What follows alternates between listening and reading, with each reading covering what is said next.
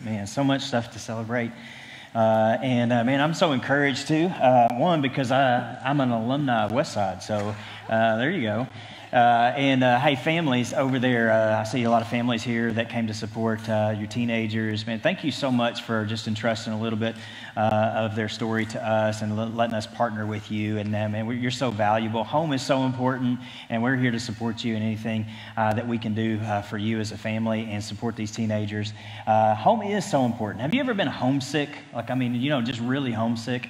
I can remember when I was 14, my brother and I, who is 17 months older than I, we went on a trip without my parents. I don't know if my parents were trying to get rid of us for a month or what it was, but they put us on a plane and sent us to some relatives in Washington State. And so we spent a month, my brother and I, in the mountains, at the ocean, doing all kinds of fun stuff with some relatives that we had up there. And I can remember kind of the anticipation of that. I mean, we were so excited about getting to do that. As some of the best fishing that I've ever experienced in my life. We were on this river that was coming off of the mountains in the Pacific Northwest. I mean, just picturesque, beautiful. You're catching your limit as soon as you go out there. It's just an amazing thing. And I remember going to the ocean. It was really the first time I'd seen the Pacific Ocean. And so I can remember going and spending time on the beach. And they had an RV, and we would park at a campsite on the beach. And so we were there every day doing that stuff. And then I can remember the place where they housed us. They brought us in, and they put us in the basement, and they had a room down there, and they had a pool table, a foosball table, all this kind of stuff. And as a 14-year-old, 15-year-old guys, we were just thinking, man, we have really hit the big time here. I mean, we struck the lottery. We're going to get a month away from all the chores, because at my house, summer was working in the garden. It was mowing the yard. My parents were working, and so we were getting dinner ready and making sure the house was clean and all that kind of stuff in between playing Defender on Atari. It was the 80s, okay? So there was a little bit of that going on as well. But I can remember thinking, man, we just hit the lottery. We're going to be up here, and no responsibilities. This is going to be a lot of fun. And it totally was. But something that I did not anticipate happened about a weekend. We were there, and I started feeling this feeling that I had not really felt before, this feeling that I know now called homesickness. I started feeling like this compulsion, this longing to be home, to desire to be home. And I can remember there would be 3 weeks left to go, because this was about a week in, and the new was wearing off, and I could start to feel this feeling, especially when I would lay down at night. I would be there, and the lights would go off, and I would be able to kind of just be left with my thoughts. And I was thinking oh man, I miss my room. I miss home. I miss my mom and dad. I miss my friends. All these type of things. And it was almost like all the things around me could not satisfy. All the fun couldn't satisfy me. I had this desire to get back home, knowing that if I was to go home, it was going to mean all the responsibilities. It was going to mean all the other stuff with it. But I had relationships there. It was my place. It was home. And I felt that sense in several noticeable moments. I can remember being a freshman in college, and my parents dropping me off at school. And at the time, I didn't have a car. I had to hitch a ride wherever I would go, and I was 3 hours away from home. I can remember my parents dropping me off and driving away.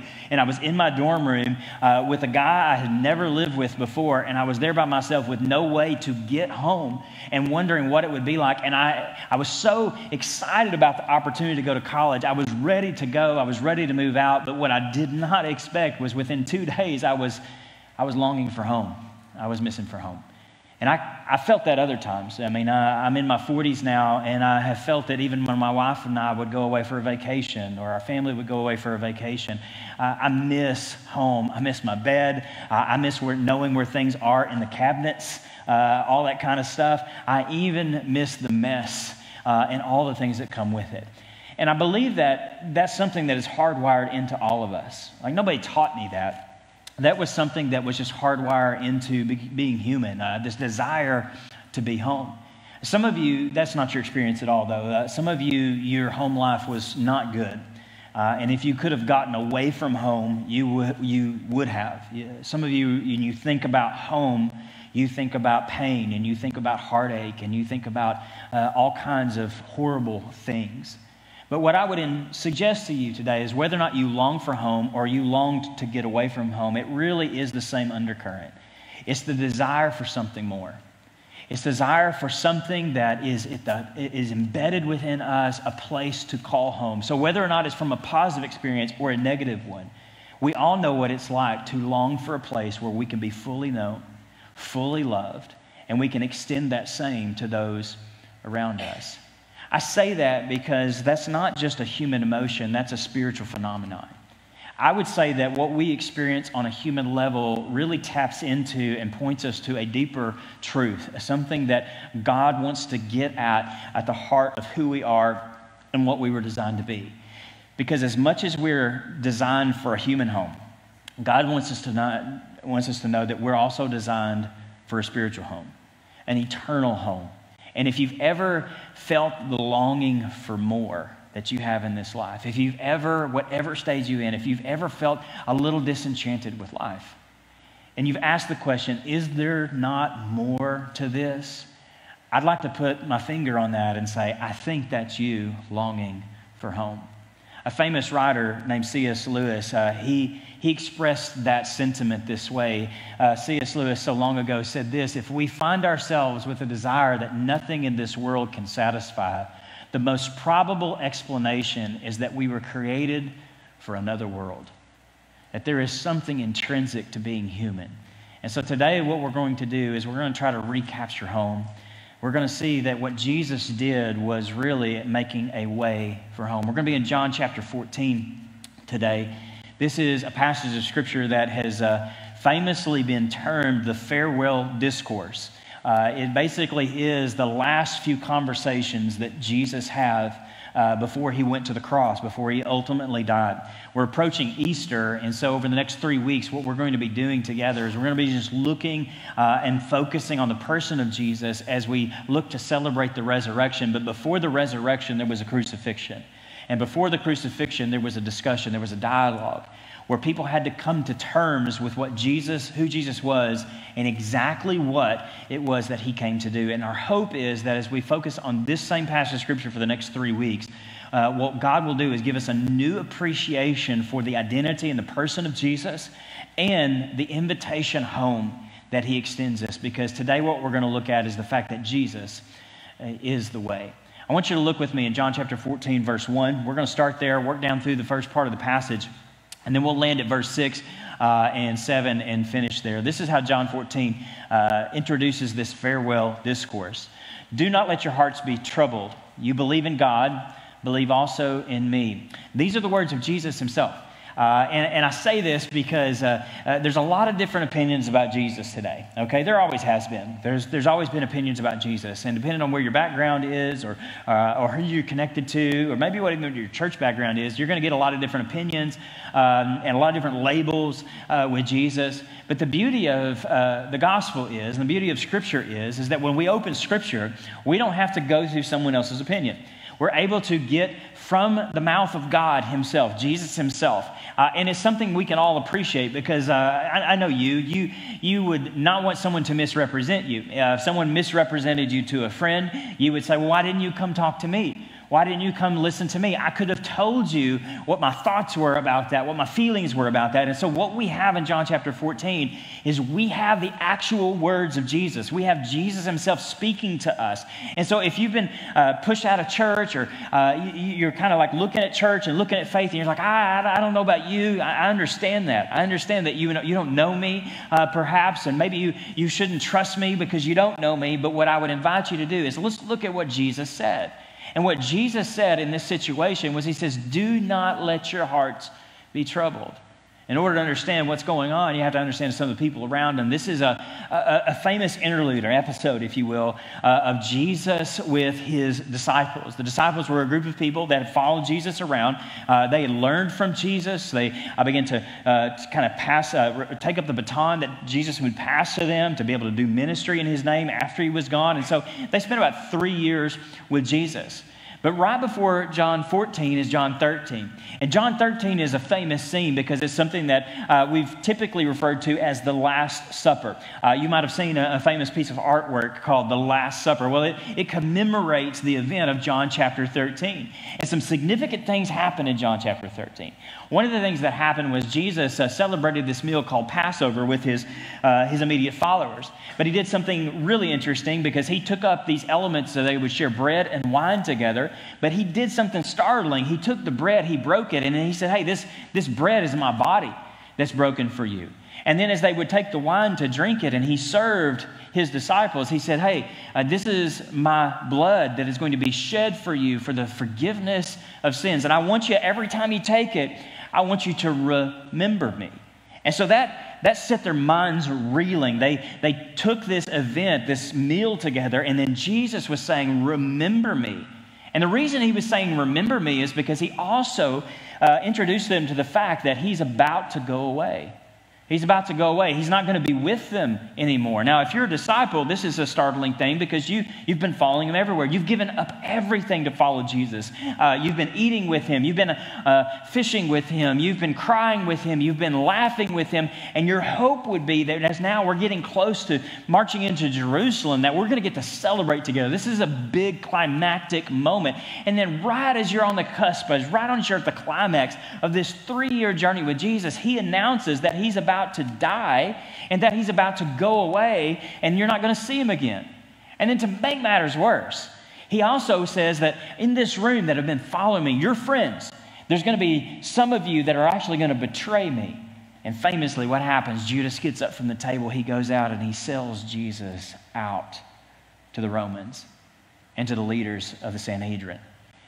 And then from that, as Judas marches out, we looked at this a few weeks ago, that he turns to Peter as Peter says to him, hey, I'm not going to ever betray you. I'll always be with you to the end. And then Jesus says to the leader of the band, you too are going to betray me.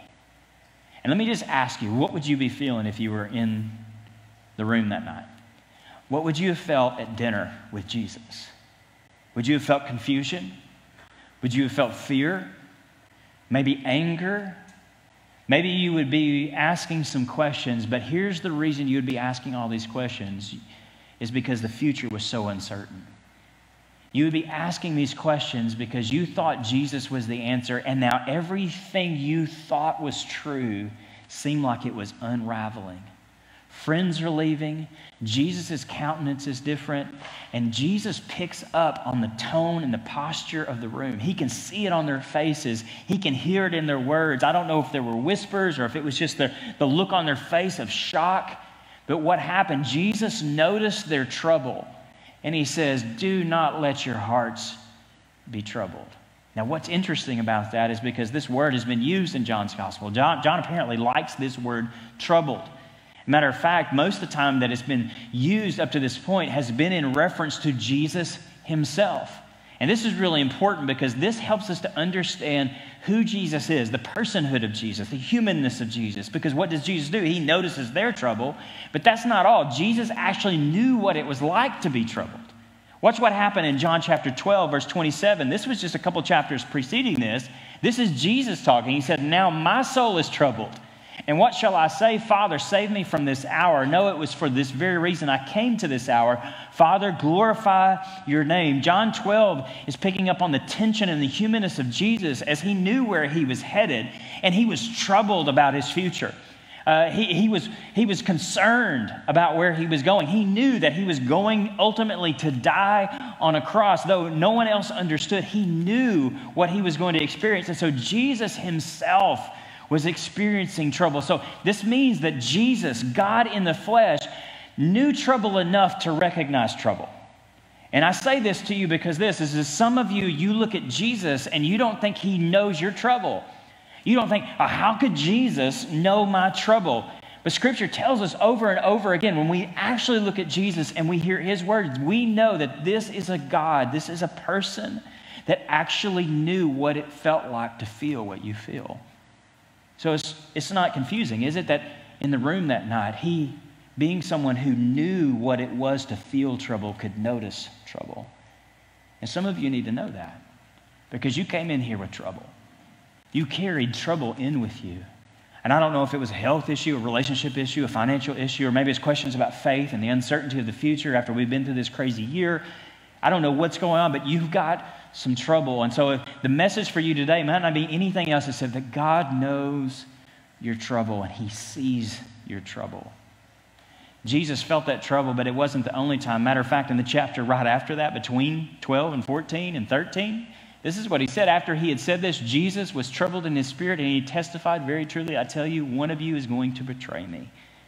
See, John's trying to set up the feeling. Jesus is troubled.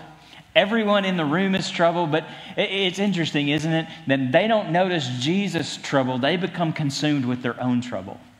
Because this is what happens when we experience trouble. When we experience trouble, the questions begin to build. The questions begin to build about what if, what's the future hold?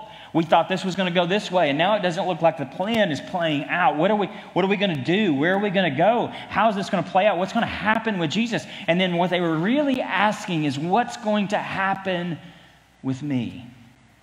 And this is the question of all the questions, right? This is the question that we all wrestle with when we don't even know sometimes how to verbalize this, is what's going to happen in the future? And so what happened, Jesus notices the trouble, and this is how he corrects, or he guides through the trouble. Knowing your trouble, this is what he says to the disciples in that moment. He says, you believe in God, believe also in me. What's the answer to your trouble? Jesus says, I know you're troubled. I felt trouble. And here's what I'm going to call you to do. I'm going to call you to believe. Now, the way the translation reads, it reads like one's an indicative and one's an imperative. All right, like, hey, you believe in God. He's assuming. It sounds like he's assuming that they believe in God. And he says, if you believe in God, then go ahead and just believe in me. And you could translate it that way, but a lot of commentators and scholars will actually say, well, it's probably more like they're both imperatives. Probably a more accurate translation was Jesus looking into their troubled souls, and he's actually calling them to believe. Hey, I know you're troubled. Don't let your heart be troubled. Trust in God. Trust in me. Because that's the first thing that goes, isn't it? When the trouble comes, is the trust. When the trouble comes and the questions build, then there seems like there's got to be a lot of answers, and answers are hard to find in the midst of trouble. It's hard to answer all the questions of everybody and of yourself. And so Jesus says, hey, the starting point of your trouble is the trust in God. And he does something really powerful because he's already demonstrated his humanness. But what he's doing and insinuating this moment is he's actually suggesting and introducing not his humanness, but his godness. That Jesus was 100% man and 100% God at the same time. As a matter of fact, he's associating something John's been trying to say from the very beginning of his gospel writing in John chapter 1. He's trying to help us to understand that when you see Jesus, you're seeing God. And so it's not a far jump to when you believe in Jesus, you're believing in God. One example of that happened earlier in John's gospel, in John chapter 5. He drew the correlation between himself and God. He said, very truly, I tell you, the Son can do nothing by himself. He can only do what he sees his Father doing, because whatever the Father does, the Son also does. Whoever does not honor the Son does not honor the Father who sent him. Very truly, I tell you, whoever hears my word and believes him who sent me has eternal life and will not be judged, but has crossed over from death to life. It's what you heard in these baptism testimonies today. That when you put your faith in Jesus, you're putting your faith in God because Jesus is God.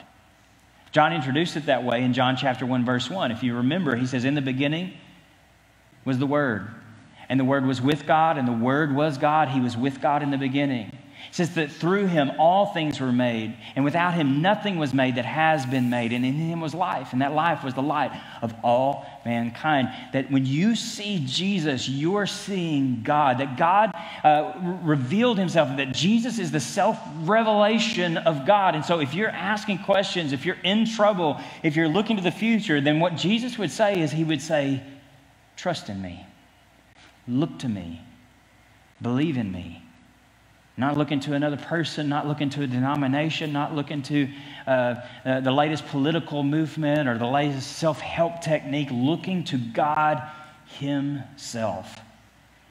See, Jesus was famous for saying this. He continually said this kind of stuff. In John chapter 12 was one more example, just real quick. He said that Jesus cried out, "Whoever believes in me does not believe in me only, but in the one who sent me. The one who looks at me is seeing the one who sent me." If you see Jesus, you're seeing God. So you have a God in Jesus that knew all the trouble, and he was completely human. And then he was 100% God at the same time. Like, this is powerful. What this is that when we are called to put our faith in Jesus, he's really calling us to do really 4 basic things. When Jesus calls us to see him for who he is, the first thing he's calling us to do is to believe in his identity. This is who Jesus is.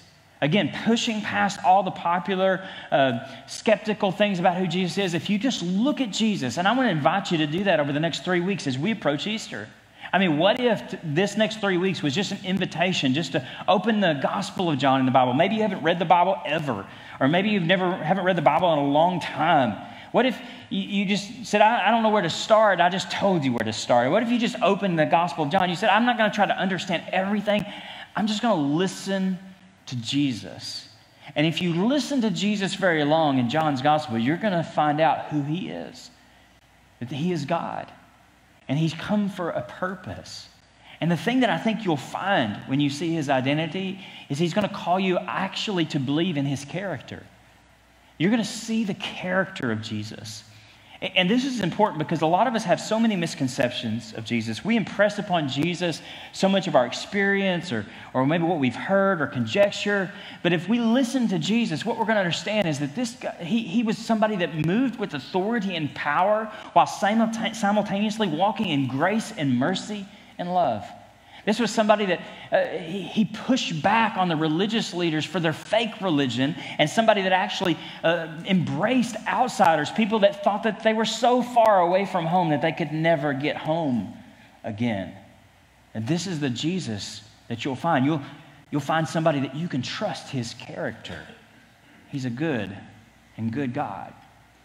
And when you trust his character and you see his identity, the other thing you're going to be tapped into is you're going to be tapped into his power.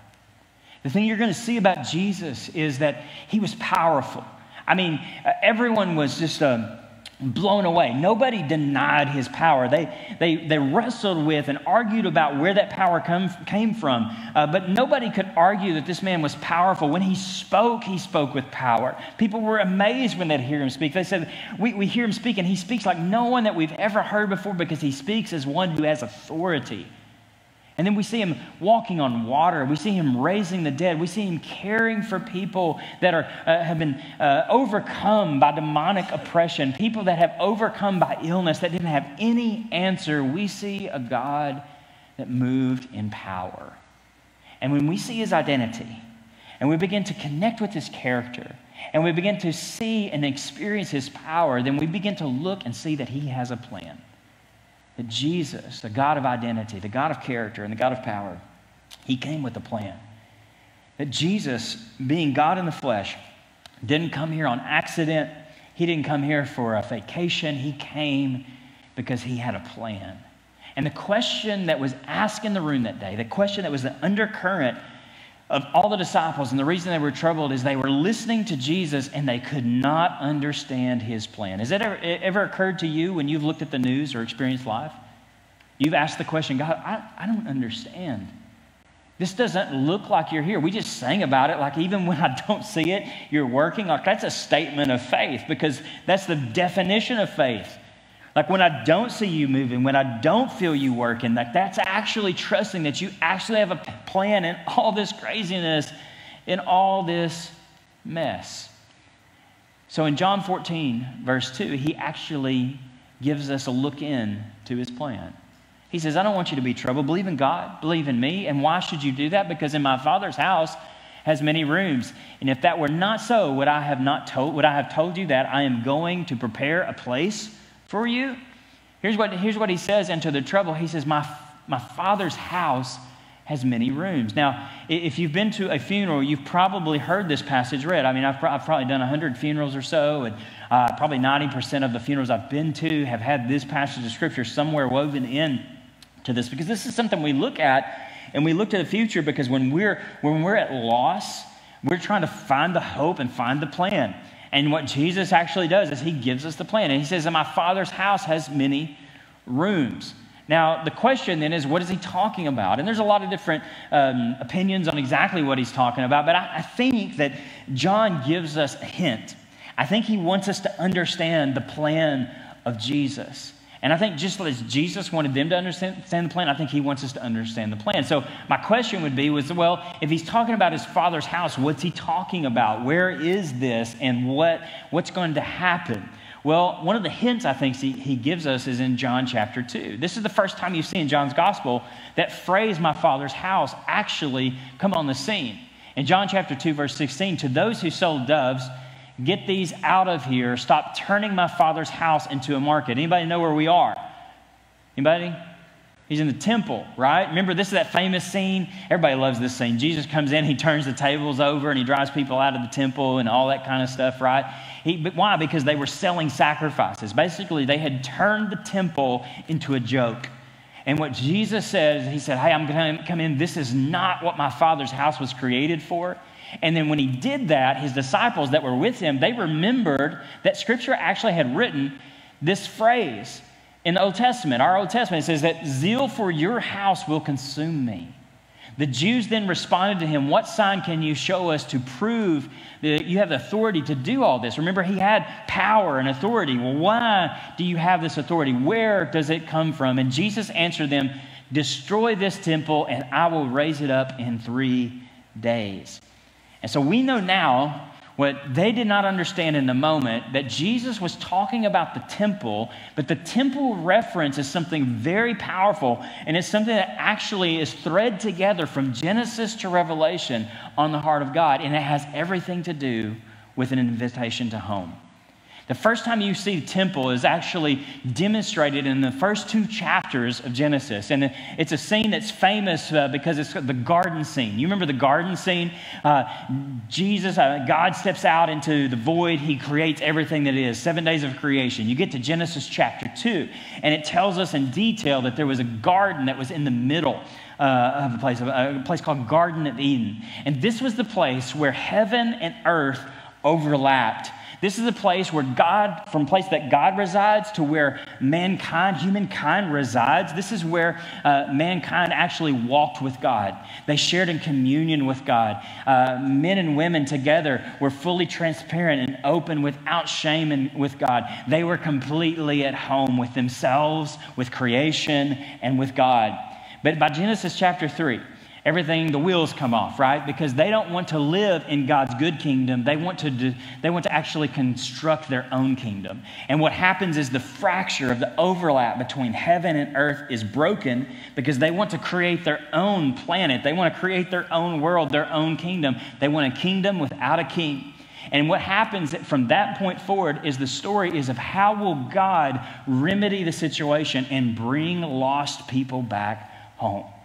And so if you play the story out and if you look through what is, again, what we would call our Old Testament, which is the Jewish scriptures, the story from that point forward becomes the place that describes where God would meet with his people.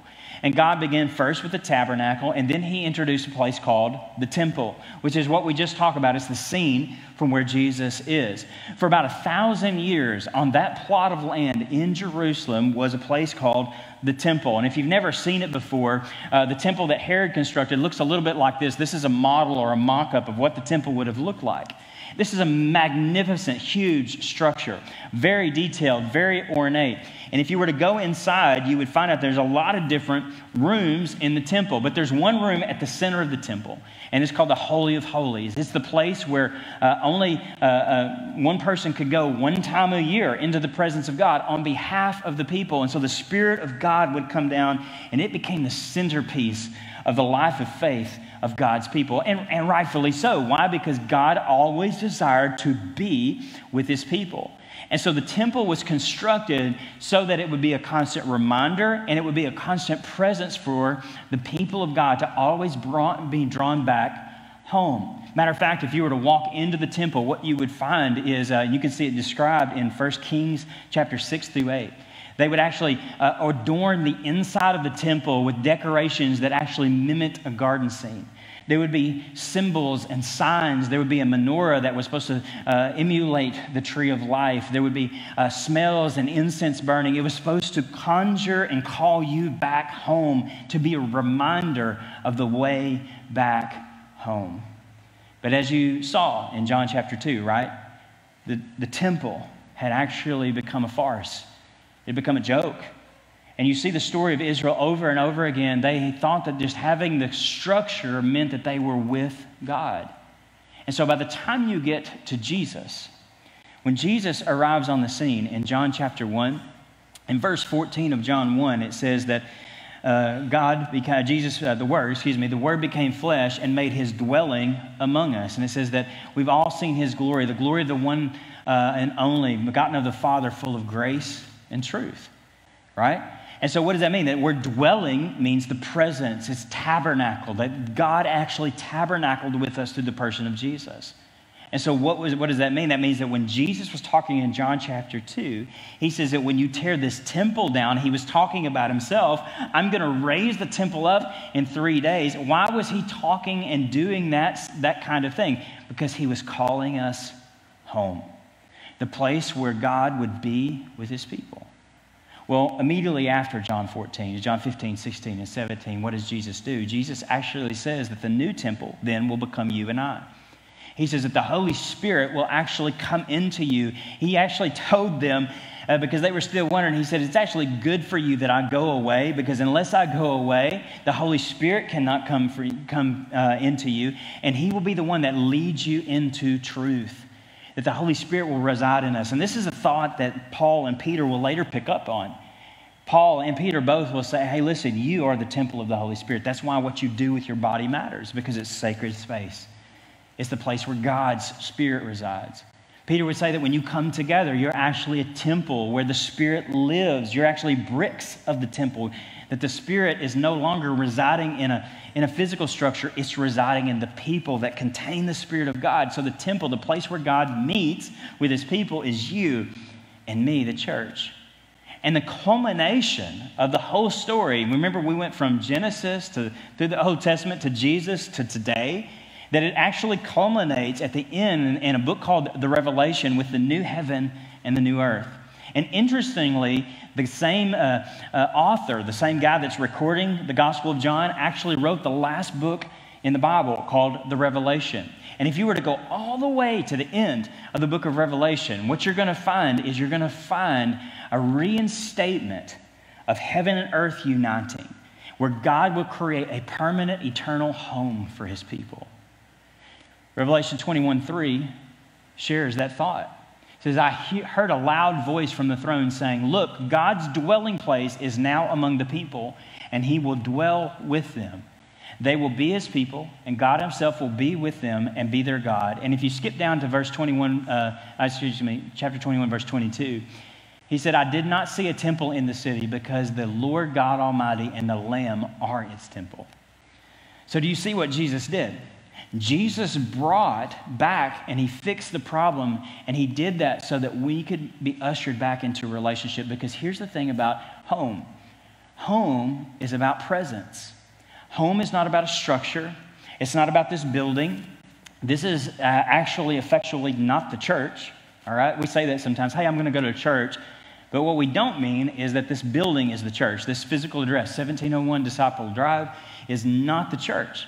The church is us. We are the people of God with the presence of God, and we are walking out in the plan of God.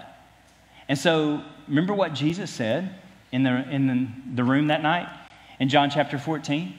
What did he say? He says, and if I go and prepare a place for you, I will come back and I will take you to be with me, that you also may be where I am, because it's about presence. God wants to be with us. And he says, you know the way to the place where I'm going. Which is kind of funny, right? And the reason I say it's funny, because watch what Thomas says to him. Thomas actually says, Lord, we don't know where you're going, so how can we know the way? Now, you've probably heard of Thomas before, because Thomas is usually referred to by the moniker Doubting Thomas, all right? He gets kind of a bad rap. between this and an episode after the resurrection where he says, hey, can I put my finger in the scars and lift your hand? He's kind of that skeptical person, which I can always connect with, Thomas, right? So when I look at Thomas, I think, well, he shouldn't be doubting Thomas. He should be brave Thomas, because he's the one in the room that's actually willing to ask the hard question that everyone else is thinking, but nobody wants to say when Jesus says, hey, you know where I'm about to go. And this is what they're all thinking. We have no idea what you're talking about, Jesus. A matter of fact, most of the time when we ask you questions, you just give us questions back. It's so confusing. And even when you answer us, you usually answer us what sounds like a riddle. I mean, sure, you call them parables, but let's be honest, they're riddles. I don't know what in the world you're talking about. And so Thomas breaks in and he says, listen, we're all troubled here. Jesus says, hey, you know where I'm going. And he says, we have no idea where you're going. And so if we can't know where you're going, how are we going to know the way? And this is logical reasoning. Because anytime you want to go somewhere that you've never been before, what's the first thing you do with your phone? You enter the destination address. And it's so convenient, we don't think about it anymore, but I remember when we used to have to carry atlases and maps around in the car, right? But now you just pull your phone out. Hey, how do you get to Chicago? Oh, I'll just pull that up. Okay, well, you don't even think about it till you get on the road. Now, because you can just enter the destination, because when you know the destination, you can construct the way. But this is what Jesus says that's so mysterious and so powerful. What Jesus says is, if you follow me, you don't have to know the location. You just have to know the person. Because what you get with me is you get the way.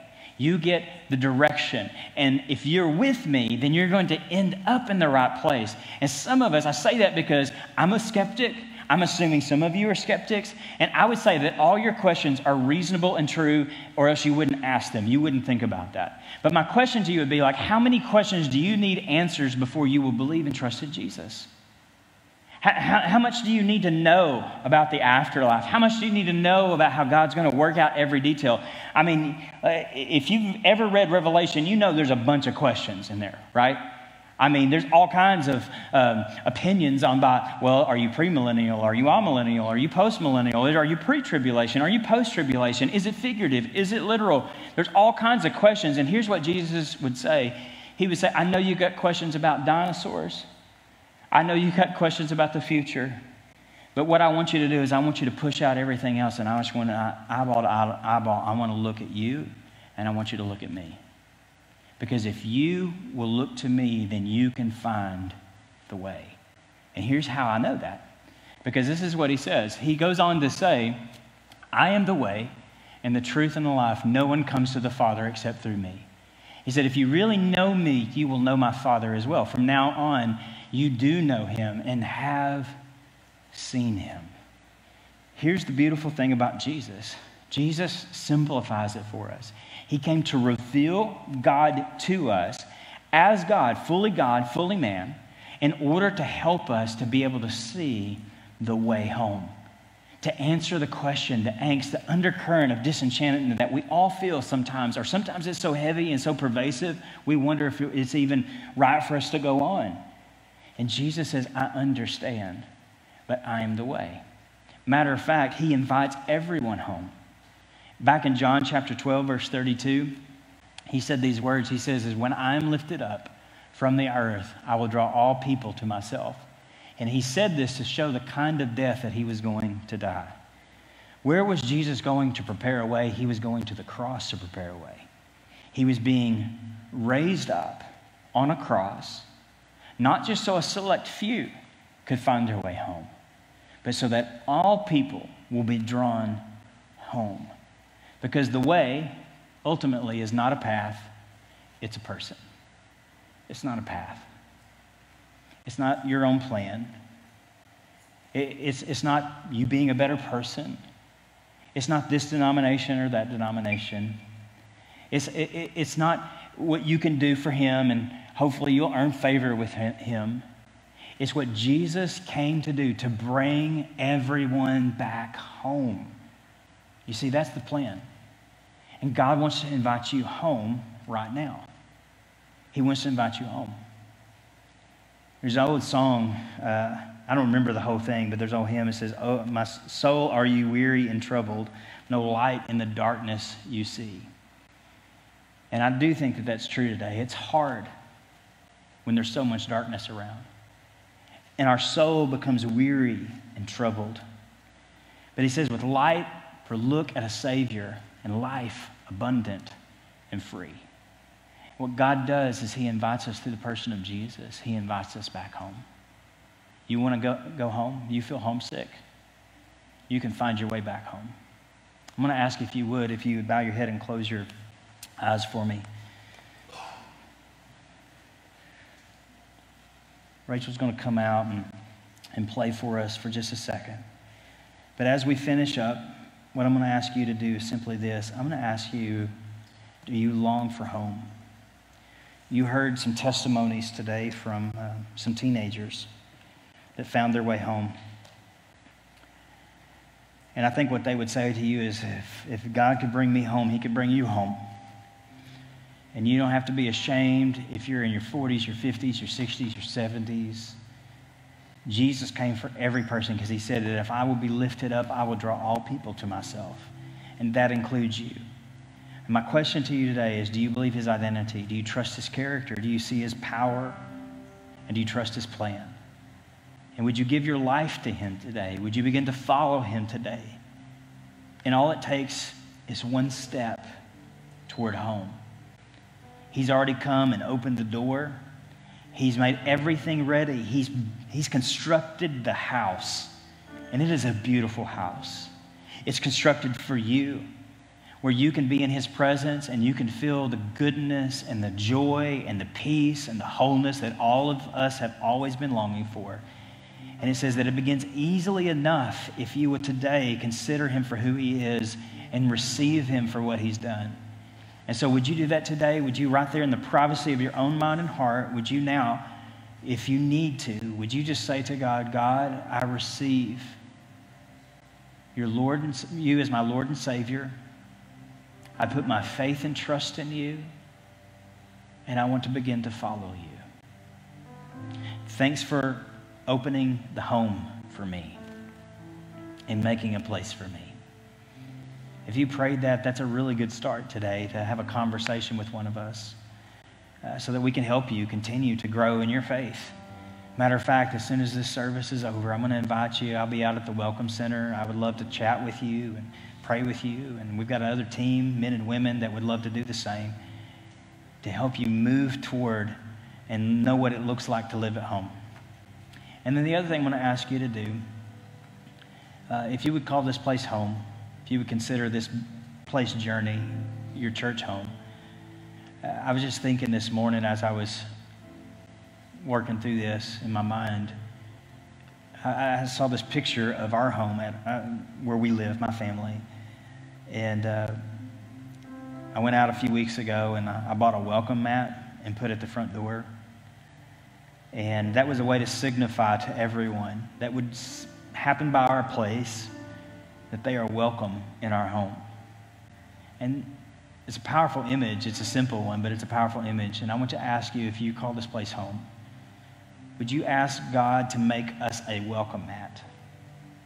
There's nothing glamorous about a welcome mat. People step on it to get in the house. They wipe their feet on it. Welcome mats get dirty. They get dingy. They get tattered and torn. But they are there simply to welcome people into the house. And my prayer is that this church, no matter what happens in the future, will always be a place that we are underfoot, not lording it over, not a picture on the wall, but we are a welcome mat for the world that would say, welcome, welcome home. Would you pray that God would make you a welcome mat? I know it's a strange prayer, but would you pray that, whatever it would take? Would you pray that over our church today?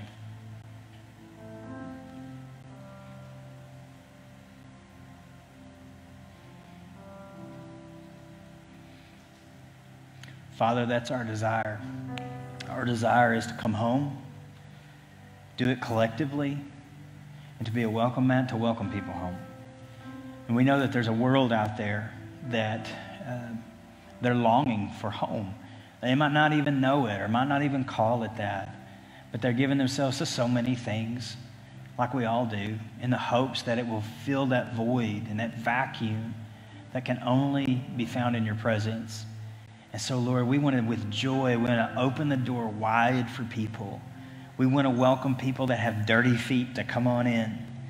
And God, we want to be a place that celebrates and has a banquet like you talk about in Revelation, where we celebrate, we dance and we drink and we eat, all because of your goodness. And we're there together as your people, enjoying what you've created us to be and what you've created us to do.